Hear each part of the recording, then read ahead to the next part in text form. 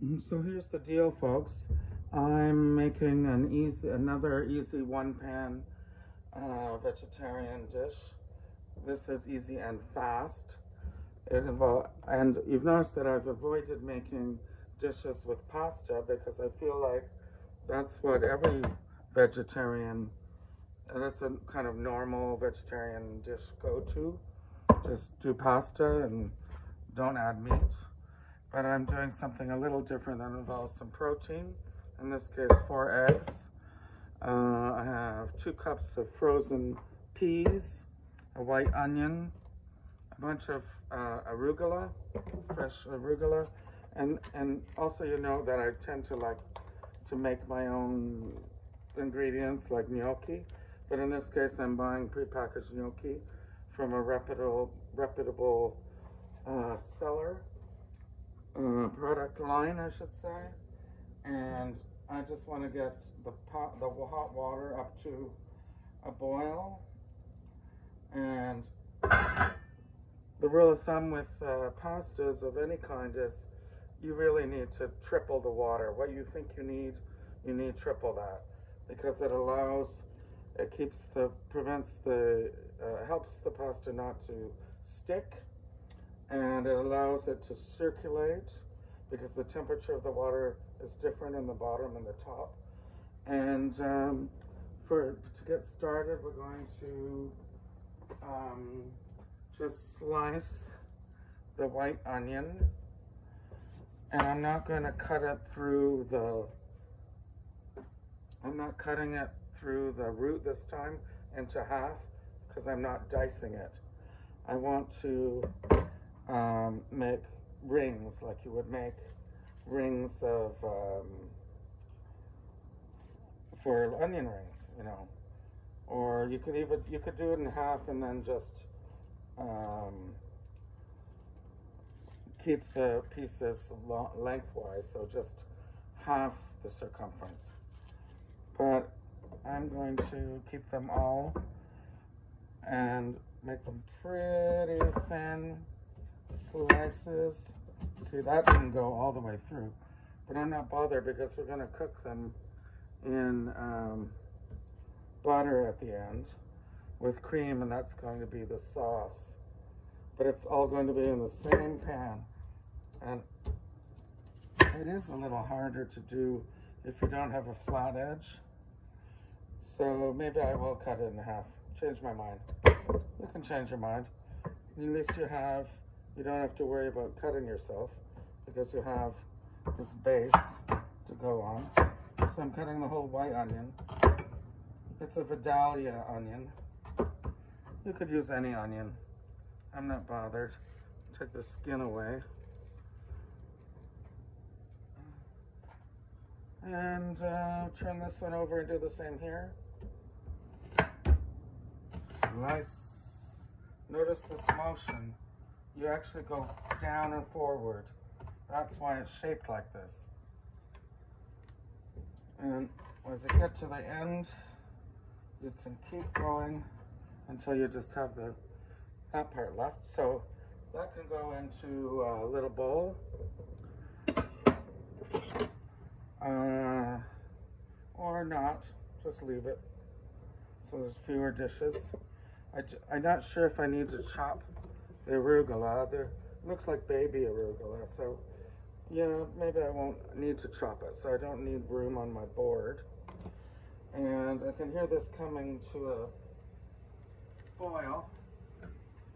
Well, I hear it, but it's not true. I have 4 eggs, farm fresh eggs, and we're going to start with the eggs, and we're going to do a soft boil. So I'm going to do that for 4 or 5 minutes. I might have to look it up. A semi-hard boil with a bit of cooking on the yolk would be 6. And I've washed these because these came from the farm, and they didn't go through any kind of the same kind of processes eggs go through for supermarkets. So you need to wash that. Now, when this gets to the temperature, I'm going to salt it well because we're using the same water for all the ingredients. And I will let you know when that happens. Okay, so clearly this has come to a boil nicely. Now we add our salt, and it should be, there's quite a lot of water in there. This is my small stock pot, but it's quite large, so I'm going to add lots of salt. And then I'm going to gently lower my eggs in there. I'm not going to throw them in. You know, if they crack, you kind of ruin the whole effect. So let them go. And then set your timer. Oh yeah, that one cracked. See? So I have to get another one. And then, and I'll get another one. And then set your timer for 5 minutes. All right. It hit the bottom, but I don't see any cracking. Okay, set your timer for 5 minutes. Okay, so that's been 5 minutes. I realized that the reason the one egg broke or split open was because I had a roiling boil here. Now I want to, and so I needed to turn this down. Now we're going to cool them off immediately to stop cooking in water. Here's one. And when they're cool, we're going to peel them. Meanwhile, we're going to bring the water back up to a boil. And I'm going to peel these off camera. And hopefully they're the right amount of doneness. I want it to be runny in the center. Ooh, they're hot. Okay. Okay, the eggs are peeled. Okay. I don't know how the doneness in the center is, but I'm not bothered. Hopefully the ones I like I can show you. We brought the same water back up to a vigorous boil, and we're going to put in all the gnocchi. And they go to the bottom. And within 1 to 3 minutes, they'll rise to the top, which means they're done. Get your colander ready. And you got your peas. Also have some butter available. This all happens really quickly. I probably should get a nice serving bowl ready also.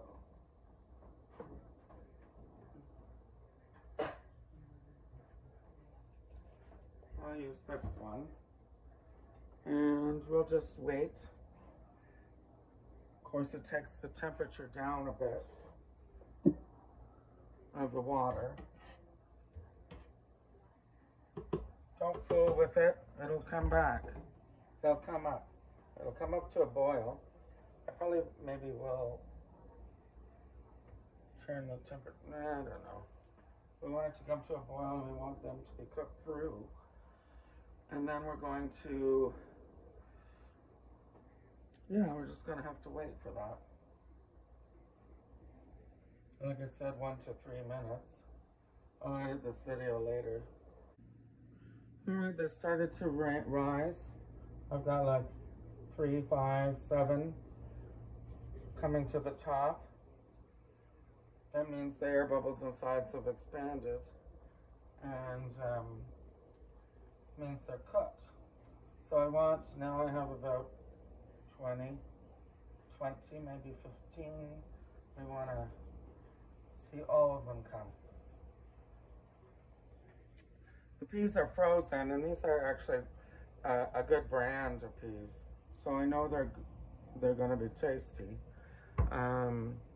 But okay, they're coming. They're frozen, so they're gonna turn the temperature way down when I put them in. That's why the gnocchi has to come to the top. There it is. They're all on top. Add the peas. Stir for a minute.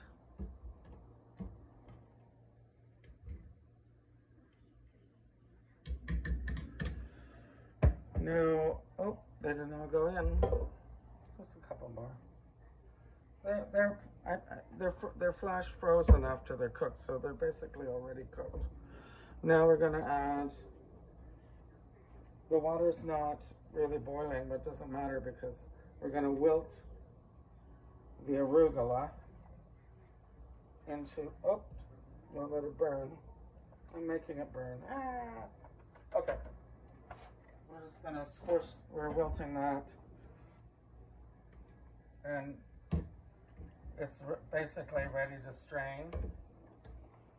See how it looks? Very healthful. So I'm going to take a cup of the water. Remember, it's salty because we salted it. We only need around 3 cups, 3/4 of a cup of the pasta water. So I have 1 cup here. And I'm going to bring this over to the sink, and I'm going to strain everything in the colander. We don't want to cook the hang out of our veggies. All right. Now we're going to put this back on here with the onions and some butter. And I need to get the butter out because I told you to get butter out and I didn't actually get the butter out. All right, so we need butter. And I'm gonna, you know what, I'm going to add butter and oil because I feel like butter likes to burn too fast. And we're going to cook up these onions, which is going to provide lots of flavor. Let's go. And separate them. Oh, that's too hot. Put it to medium. I'm going to separate those rings out. Remember, I sliced them into rings. When they melt out, there's a piece of leaf. Those leaves will burn, so don't bother with them.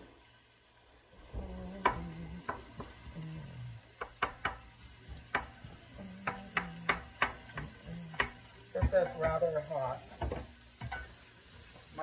My stovetop takes a while to react to changes, and I don't want to burn them. I just want to get them into a translucent, cooked state. I'm not caramelizing them, I'm just cooking them. Some of my pieces are a little large. Oops. So I'm cutting it with a spoon. Okay. So that is going to create a little browning on the bottom, which is all right. It creates flavor. That's going to take a minute or so, and we have our water, we need cream. But I only need a 1/4 cup of it.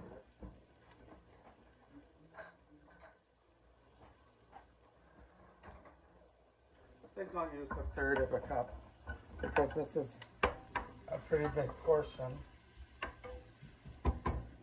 But I'm not going to pour it in the pan when it's hot. I'm going to take it off the heat, which means I'm going to need a little space. And this will be fine.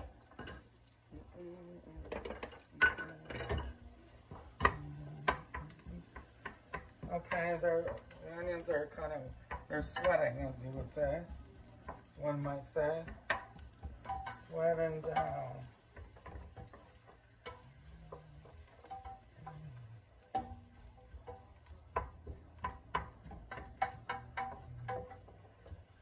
Oh yeah. That's looking good.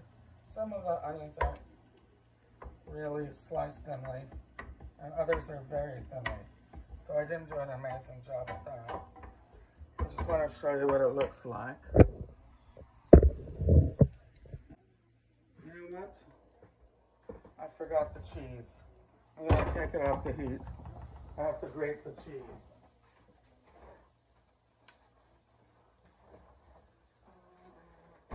Going to add the cream off the heat, like this.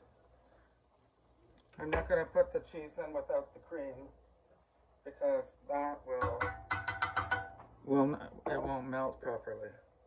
So I need my grater.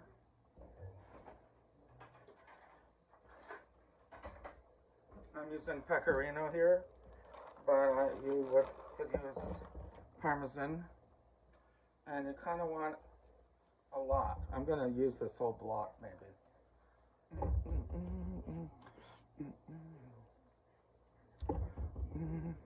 Or maybe half the block. I didn't weigh it out. Let's just see how it stirs up in there.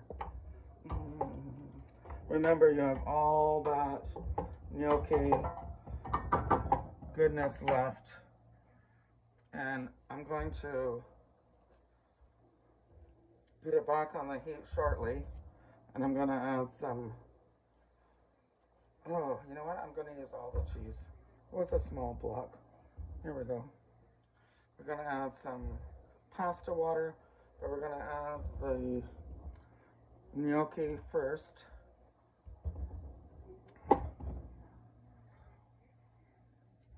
This has a lot of salt in it too. There will be no, that's all right. I think that's enough for now. So I'm going to put it back on here. The heat's on medium-low. I'm going to add back the gnocchi and vegetables, which are nice and steamy. I probably won't add all of them because I think I used too many. Let's see. Now we're going to stir that. And we're going to slowly add the pasta water because the cream is starting to boil. So I'm just adding a drip at a time because we're trying to get it to coat. We want it to coat like that. I don't know if you can see. Hold on. It's going to be creamy and cheesy. And we don't want it too thick. I don't think I need any more pasta water. But I am definitely going to add pepper. And I think I might add more cheese. And if that thickens it up, I have the temperature at medium-low. I don't like this grinder. I've already grinded some. Here it is. Nice. And that's boiling up. And then, you know what? I'm putting that all in. What am I going to do with that? I'm just going to add a little more cream. Just a dash. And a little more cheese. Are you watching? Hello.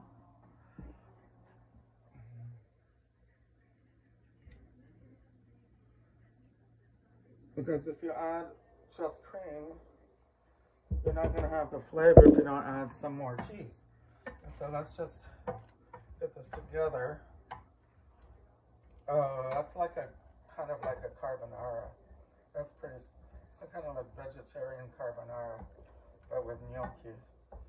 And I am going to add a little more pasta water, which is starchy, and will help get the sauce nice and not, what's the word, when it's like clunky.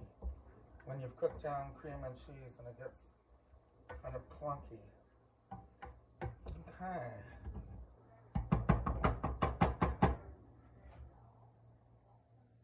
I'm going to let it boil down a little bit, keeping the pasta water in case I go too far. And then, of course, you've got to taste it. Oh, I think it's nice. It's kind of like very healthy mac and cheese. I'm going to turn the heat off. I'm going to pour it in my serving bowl right now, all of it at once. And you know who's going to be eating it? Me, because I'm the only one that eats this stuff. So, we're not done yet. And the pot's not been burned on the bottom. That's great. Easy cleanup. Okay. Temperature on. Okay, so that looks good. So we're not done yet. That's hot. I'm just going to put this aside. And we're going to do the egg part. And I'm just going to, I want the eggs to run out. So I'm going to do them lengthwise, very gently. Oh yeah, well, they're still got, still has a nice look.